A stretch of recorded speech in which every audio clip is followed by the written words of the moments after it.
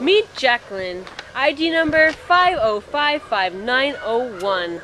She's an altered female brown and white Pitbull mix. She's about 3 years old and came into the shelter as a previous adopter returned her because their pet at home did not like her. And she was returned on August 19th. She got a B on her temperament test and is about 65 pounds. She'd be great for an active family. She's very easy to handle, walks very well on a leash. But she probably would enjoy like long walks, like nice easy hikes. She gets along better with males her size than she does females. And she just kind of likes to be on her own in the play yard. She doesn't mind the other dogs being around her, but she kind of just wanders off and does her own thing.